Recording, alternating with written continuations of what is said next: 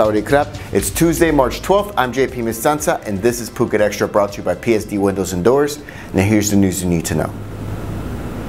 Following a rash of bomb attacks over the weekend in the southern provinces, the commanding officer of the Royal Thai Army contingent stationed here in Phuket, he's assuring that the island is believed to be not a target. Despite the assurances, Colonel Santi Sakuntanarak is still beefing up security patrols in key tourist areas and main government installations, including the Phuket airport, with more security searches at the Phuket checkpoint. And it's all as a precaution following the attacks over the weekend, in which luckily no one was hurt. If anybody sees anything suspicious, however, they're urged to call the Army Region 4 headquarters hotline at 1341.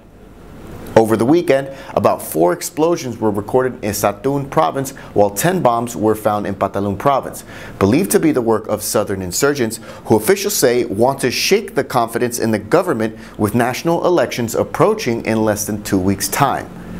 Deputy PM and Defense Minister General Prawit Wongsuwon says that some suspects have already been arrested in relation to the bombings, who have links to the ongoing violence in the Deep South. For more on this, visit thephuket.news.com. Despite all of this carnage, the people involved in this crash were lucky to have escaped with just minor injuries. On Sunday night, police were notified of an accident on Tepkasatri Road northbound, about 500 meters from the Heroines Monument, and they found 3 badly damaged pickup trucks, with 5 people having been involved in the crash. Reports say that the driver of a new pickup truck with 4 passengers inside, he lost control of the vehicle and smashed into a power pole on the pavement, hitting a parked pickup, which then hit another truck parked in front of that one. Only minor injuries were reported. The first call for smart city proposals are being made this week as Thailand gears up to develop 30 smart cities by next year, one of which is Phuket.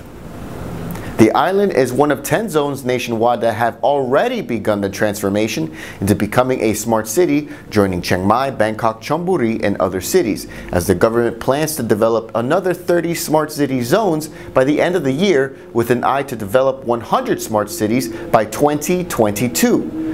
The smart city concept allows the zones to be further connected digitally with not just more Wi-Fi services, but also e-services with collaboration between government and private sector, and it's all part of the government's plan to develop Thailand into a high-income nation.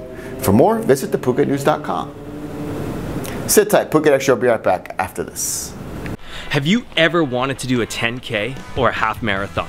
Are you a seasoned runner who thinks that just because you're getting a little older, your best times are behind you? If you've answered yes to these questions, then come and join me for Ramp Up Your Run. March 23rd, 7 a.m. at Phuket Boat Lagoon, starting you on the road to an active and healthier lifestyle.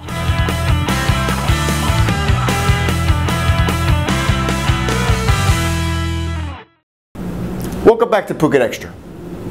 2 recent fatal crashes of the Boeing 737 MAX 8, one in Indonesia and one in Ethiopia, in which 346 people total lost their lives. It's not enough to convince Thailand's aviation regulator to ground the planes until an inquiry into those crashes are done. Last October, a Lion Air flight crashed in Indonesia, killing all 189 people on board. And just this past weekend, an Ethiopian Airlines crashed, killing 157 people on board. Both planes crashed just after takeoff, and both were the same model plane, a Boeing 737 MAX 8. As investigations take place into what exactly happened with those crashes, China and Singapore's aviation regulator have put all of their Boeing 737 MAX 8 planes on the tarmac indefinitely, while there are only 3 of those planes operated in Thailand, all of them by budget carrier Thai Airline. The kingdom's aviation regulator is refusing to ground them, saying, quote, "There is no need for such an order." AIDS prevention will be the focus for the new Miss International Queen Transgender pageant winner, Giselle Barbie Royale, who was crowned last Friday in Pattaya. The 31-year-old American beat out contestants from 19 other countries to become the first person of color to win the competition since it began back in 2004. And she also won the Best Talent Award, saying she'll use her newfound platform to educate others about HIV testing and safe sex. Thailand's Kanwara Kaujin came in second in the competition, while third place went to a contestant from China.